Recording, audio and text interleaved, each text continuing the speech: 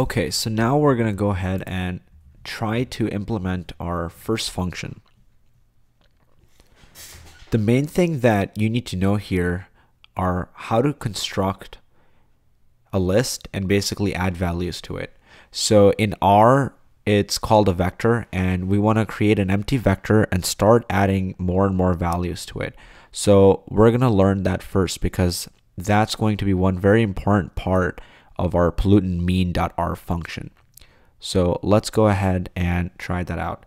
So let's say I have some vector and it's just called nums, and it contains some random numbers. Okay, it doesn't matter what numbers it has, but I'm just going to put in a few numbers here. Now I want to construct a duplicate vector, but what I want to do is I want to pull out one value from nums at a time. And by pulling out one value at a time, I want to then add that value to dupe. So I want to do a loop, and I want to pull one value at a time and put it into a vector called dupe. So I'm going to construct an empty vector. This is how you construct a numerical empty vector. Currently, this is what nums look like. And if I showed you dupe, this is what dupe would look like. So as you can see, nums contains the numbers 2, 6, 3, 2, 5, 6. Dupe contains nothing. It's just an empty array or an empty vector. Now I want to go through nums and pull out one value at a time and add it to dupe. So how do I do that? I'm going to say for I in nums. So this is going to go over each value in nums. So here a better variable would be for num in nums. And what I'm going to do is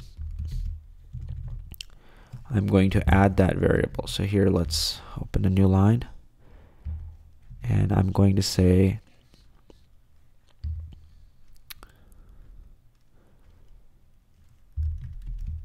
create a new variable called dupe.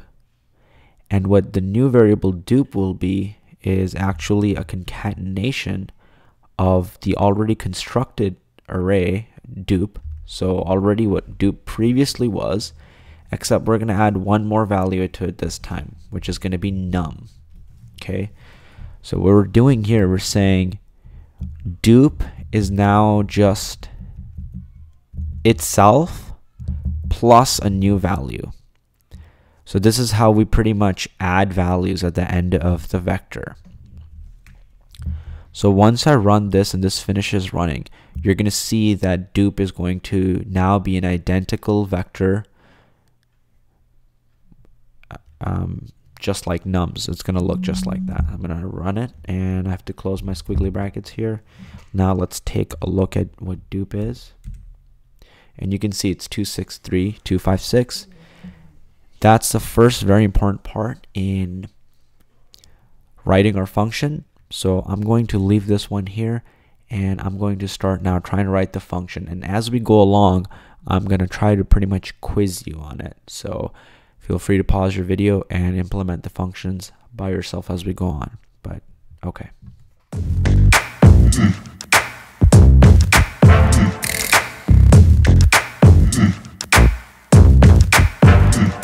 So the last thing that you need to know about here is how to access one of the columns. So let's say that I already have one of the CSV files stored in the variable data. So I'm going to do head data.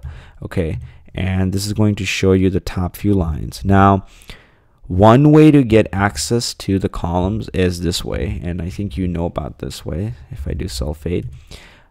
But here's one really big problem that occurs here. So let's say that I make some variable like y equal to sulfate. Okay, and now if I do data and I do the $ and I do y, it has no idea what that is. I have to literally type in $sulfate every time for that to work, meaning in fact that if I use some variable, it's not going to work. So from now on, what I'm going to advise you to do is forget about the $, and just avoid it the best you can.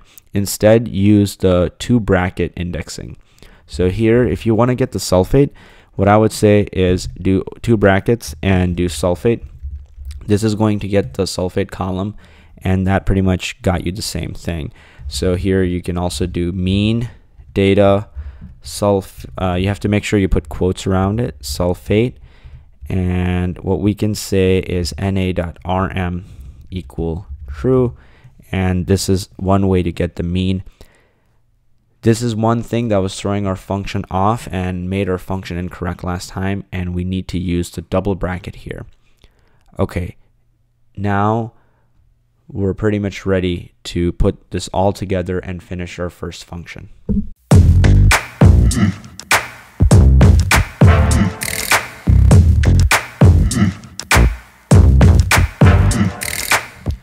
Okay, so now we are ready to write our function from scratch. So let's get started. The function is called pollutant mean function. The first argument is going to be the directory or the path. The second argument is going to be what function you want to pass in, what query you want to pass in. So are you looking for sulfate? Are you looking for nitrate? Or are you looking for sodium? Pretty much whatever you're looking for. That's going to be your pollutant. ID is going to be the file names. So here we're going to say the optional argument is going to be all of them, all 332, unless the user specifies their desired range. So let's create a variable called file list, and we have done this before, but we're going to basically list all the files. Path is going to equal to directory, so whatever we pass in the directory. Pattern, remember, is going to be your, all extensions are ending as CSV, so that's going to be your pattern that you're looking for, because it's the files are called 001.csv, 002.csv, and so on. Full name, full names. We want the full path of the file. So we don't just want 001.csv, 002. We want downloads / spec data / 001.csv. That's a lot more useful for us. Now I'm going to create that empty vector like we talked about in the previous video, and the constructor here is going to be just called numeric.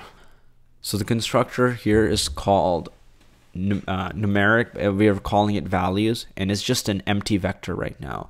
So we're going to say for I in ID. So this is just any number in 332, unless the user specifies, then it'll be something like 2 through 10 or 1 through 10, whatnot. We're going to create something data, which is just going to be your file list and that number. I think you get that part.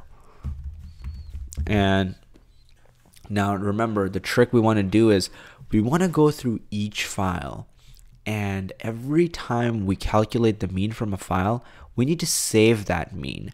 Then we need to go through another file, calculate the mean, save that mean. The reason why we created this vector in line 3 is for that exact reason. So we can go through multiple files and store all our values in here before we iterate to the next loop. Because every time you loop again, you're losing your previous information. So the reason why we're using a vector is so it can retain the information for a longer period of time. So here what we're doing is we're saying, hey, the new vector values is just going to be the previous vector values concatenated with now the new piece of information we have, which is data, so the new file, and we just pretty much append one mean value to values. So here, remember, to instead of using the $sign and saying pollutant, you're going to get an error, because remember, here you would have to only say sulfate, otherwise you get an error, or you have to say nitrate, otherwise you get an error. So here the variable pollutant would mean nothing. So we're actually going to have to use this index with the double brackets and pass in pollutant. And remember, pollutant is going to be something like sulfate or nitrate. It's going to be like a string. And we're going to close this. And now all we do at the end is we just get the mean and pretty much remove our non-usable values, or our non-available values rather, NA. Okay, so this is working correctly. Now to test that this is working correctly, let's just do a test case here. And let's say pollutant mean, and I'm going to put in the location of where this is at. So let's do that. Dropbox, GitHub, Coursera.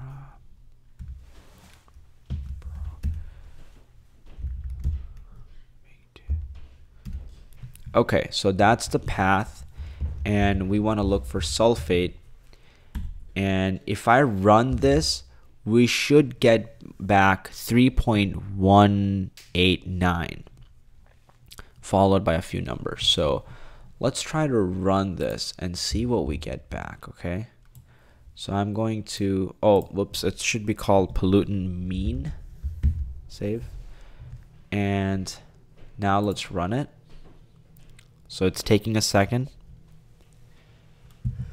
and you can't see out of the screen, but this is the result that I got in this case, because that part is out of the screencast video scope, but this is the main result that I got. So if you run this code and you run it on spec data, you're going to get the same result. That's how you code the pollutant mean function from scratch. In the next video, we're going to code the second function. Okay.